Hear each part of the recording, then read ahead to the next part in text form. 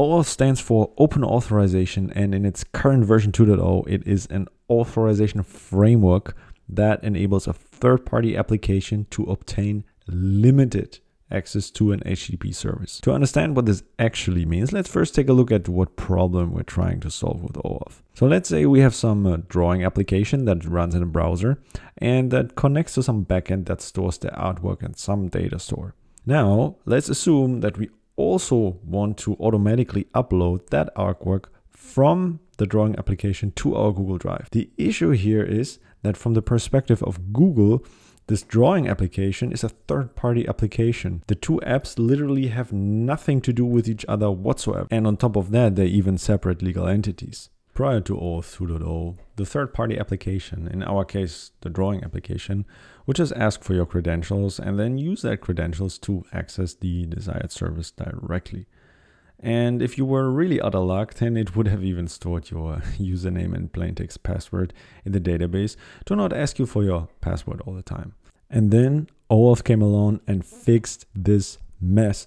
OAuth is all about giving a limited access to APIs. And to understand how it really works, we first need to understand OAuth terminology. The API we want to get access to, in this case the Google Drive API, is called the resource server or the protected resource.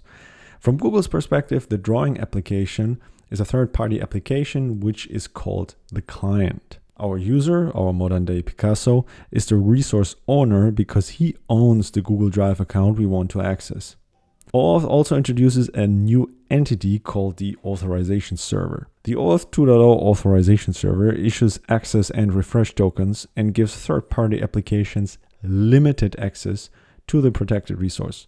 Think of it like a bouncer who decides who is going to get access and also what API permissions you're going to get. However, before any third-party application, in this case our drawing application, can make use of OAuth, it first needs to be registered with the authorization server. This usually boils down to a one-time effort of the drawing app developer registering his application with Google by filling out a form.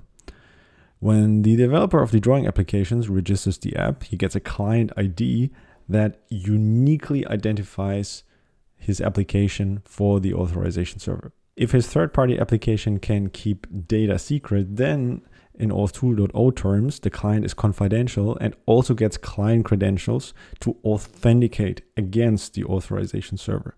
In the simplest case, the client credential is just a password that is called a client secret. Think of the client ID as a unique username and the client secret as a password. OAuth also supports other means of authenticating against the authorization server, for example, mutual TLS, which requires a certificate exchange and which provides much better security. Let's quickly talk about the client credentials a little bit more.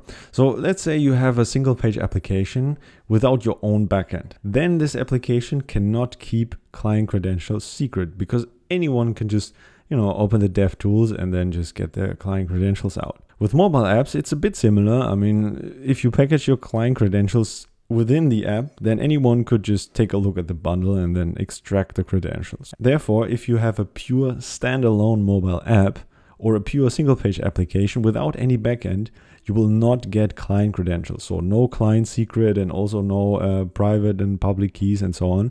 You will only get a client ID. These types of clients are called public clients. Now, if you were to have your own backend, things would be different because now you can actually protect secrets, and upon registration, you would get client credentials in the form of a client secret, for example. It's also worth mentioning that a mobile application can also register itself dynamically with the authorization server.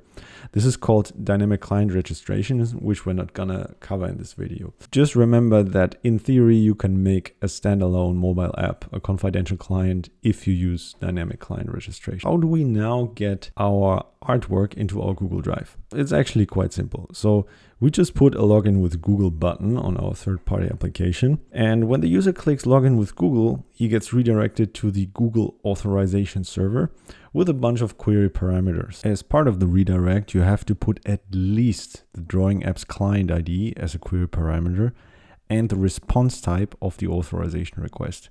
We will learn about the response type in a minute. Because of the redirect, the user is only entering his credentials on a Google website, and therefore we are not exposing the user's credential to the third-party applications. Now, after a user has authenticated and the Google Authorization Server knows his identity, it shows a screen you have probably already seen thousands of times.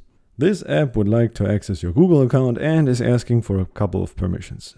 In our case, Google Drive permissions. The logo, the app description, and everything that we basically see on this page is exactly what we have entered when we registered the application.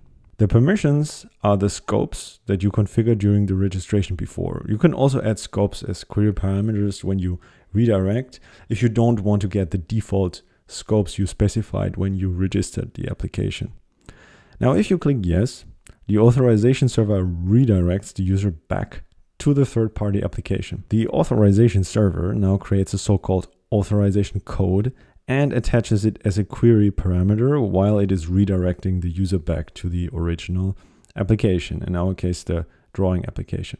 Think of the authorization code as a short-lived one-time voucher which you can exchange for an access token with a limited lifetime and with limited privileges. The drawing app backend now takes this authorization code and sends it along with its client ID and the client credentials, in the simplest case, client secret, to the authorization server. Depending on the authorization server's configuration, the client may also get a refresh token. This is a longer-lived token that allows you to get fresh access tokens when the access token you have has expired. The client can then use this access token on the protected resource to finally get access. Let's take a closer look at what these access and refresh tokens really are. So once you've obtained them, they fulfill different purposes. Think of an access token like one of these cards you get at a hotel.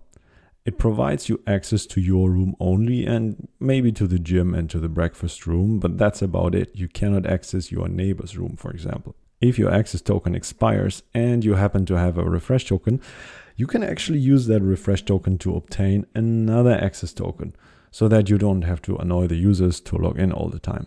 In most deployments, both the access and the refresh tokens are structured tokens, usually JSON Web Tokens.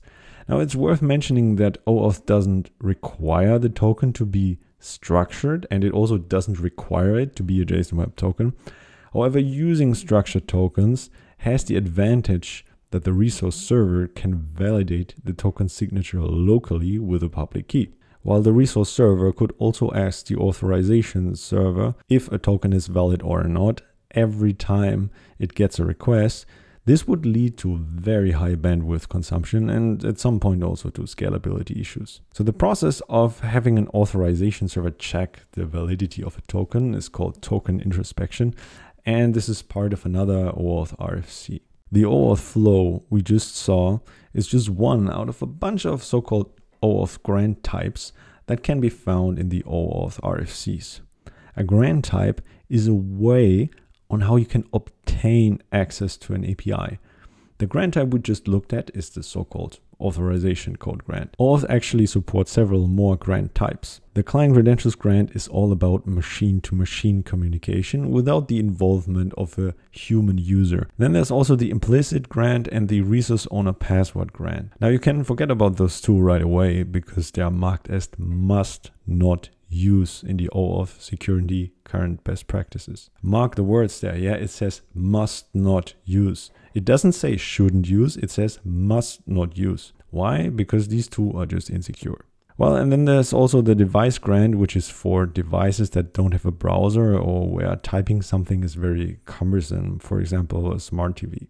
So that is OAuth in a nutshell. Thank you so much for watching. Leave a like and subscribe to the channel and let me know in the comments what other topics you want me to cover next. See you around. Bye bye.